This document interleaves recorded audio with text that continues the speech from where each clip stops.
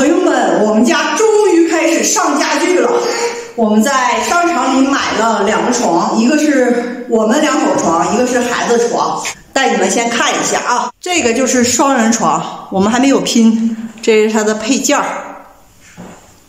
这个床是在商场打折的时候就剩最后一个了，然后他们刚刚放到特价区，然后就被我们抢到了。买这个纯实木的床是275。看这个板子，这一块板子它不是整个一个木头那种。我家孩子那个床一会儿再说，带你们看一下，那个纯整个木头做的。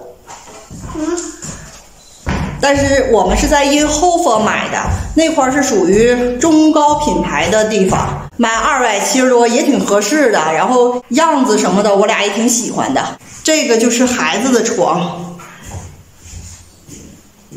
也是剩最后一个了，这个打完折是159欧元，买的也是这种实木床。它这种木头要好的地方就是你们可以看啊，它是整个这一块就是一个木头，所以比我们那个拼接那种木头要结实的很多。像我们买的都是属于青年床，长是2米的，大人那个也是长是2米的。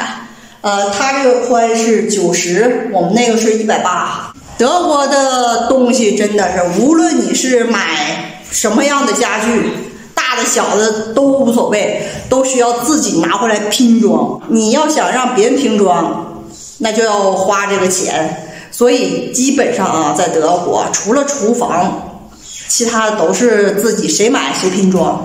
这个卸下来就是这样，所以拼起来特别特别好拼。现在就给孩子先拼上。拿什么胶弄的？这是密封胶。密封胶，白色啊。突然你卸这个床的时候，他没有拿密封胶哈，他只是放那块摆设。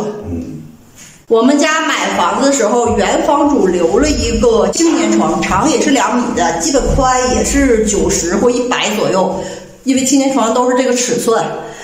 然后呢，那个木头也是整个的实木，但他说了，我姑娘我不能让她用2手的东西，所以我们就买了一个床，那个床就放着给留在客房也好，或者是以后怎么样也好，或者卖也好，还是给别人也好。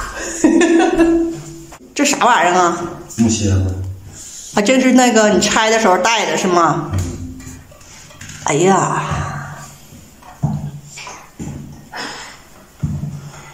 我就发现越贵的东西，用东北话啊，就是越矫情。比如说你像地板，那复合地板是不是应该是最便宜的吧？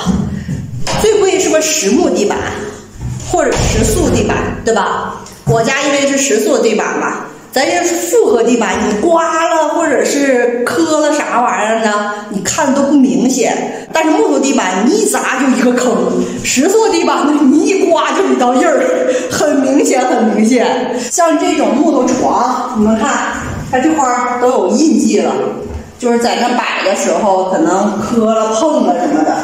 我们也在宜家去看过儿童床，据听说宜家的儿童东西，衣柜也好，床也好，是没甲醛的。但是你看它那个柜儿，它是复合板那种做的，怎么可能没甲醛呢？所有的复合板它都是有甲醛，包括这种实木的也都是有那种天然甲醛，怎么可能呢？而且那个价格也不便宜。所以说我还是比较倾向于这种实木的，但是宜家呢没有这种实木的。像德国的床，他们会有一个那个床板，它那床板跟咱中国不一样，是一条一条一条，然后那个还可以折叠，然后还有弹性。我们也不想要那种弹性，本身不喜欢特别特别软的床，而且在这边找床垫子啊，硬的床垫子太难了。我是在网上看说宜家有那种最硬那种床垫子，所以以后我们想去看一下。我们是打算把这个儿童这个床和我们那个双人床的床板子自己做一下，做成那种接近于中国的床板子。就是拿木头买完以后自己搭上一个框，然后一条一条一条给它放上去，然后木头整体压在这个床上，然后最后上面放上床垫子，这样就能不至于特别软。我们是这么觉得的啊。哎，这么快就完事儿了啊？妈妈，你不能再这块再安一层。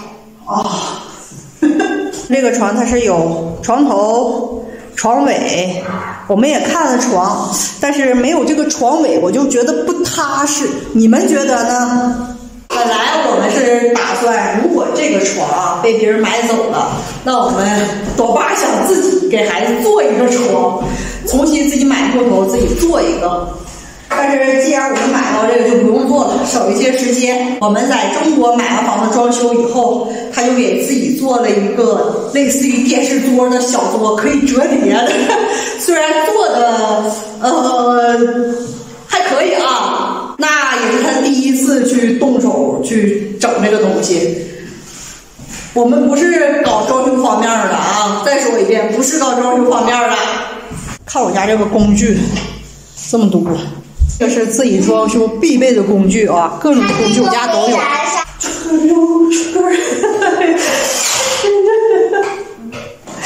你介绍一下你自己吧。现在4岁呢。你叫啥呀？我叫朵朵。然后我就非得爬进去。这个床这不到半个点儿啊，你就搭完了？就更不用知道吧。包装是人家给你包的呗？自己包的啊，自己包的这个。这个床一直好像这屋好像有点小啊。不是，我感觉是啊。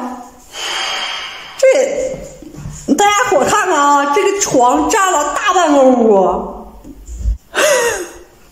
就是进屋就上炕那种。怎么着？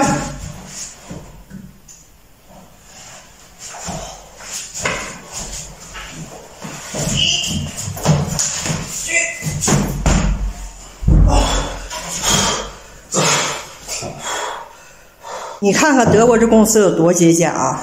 整个床它刷完这种颜色以后，中间这个挡板就不刷了，就原封不动的那么原木风。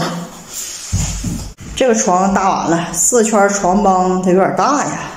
现在我家最想买的就是床垫子，我们在国内用的是卧虎牌的那种，稍微有一点点软度，特别适合腰不好啊什么的，它也不至于很硌。但是在欧洲这边买不到这种床垫，要说优吧，我也考虑过，但是运费太多了，太不划算了。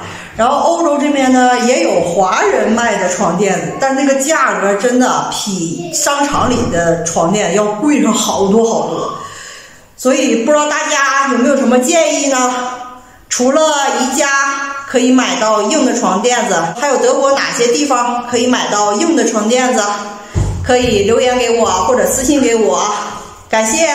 我家现在花园外面那个树墙还需要去嘎，我们赶紧去弄那个，要不它挡路，碍着行人走路，这样也是不太好的。所以我们现在赶紧去弄那个了，下期再见吧，拜拜。